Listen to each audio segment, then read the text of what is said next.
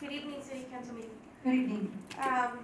Well, I'm here because, first of all, we need to stop the 60 days eviction. We need to do an emergency moratorium now.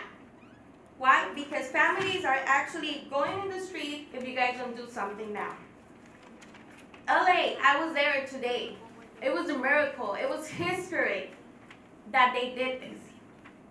And I cannot believe that LA, that it's being a huge city, instead of Downey, if we compare, they did something so big and you guys cannot do it. I have here the ordinance. You guys not even having the agenda, the rent control. You guys don't have this, not even in the agenda, the emergency moratorium. That's shameful. Because we as people, we need to live in a roof. We need a roof. You guys already say it because you guys already have your houses. But we are with 1 foot outside of the door and 1 foot inside of our door. And like I said, maybe you guys don't care right now. But I do care for my family. And if you guys were in the same position, I believe you guys were doing the same thing I'm doing right now. So please, do the moratorium thing and stop it.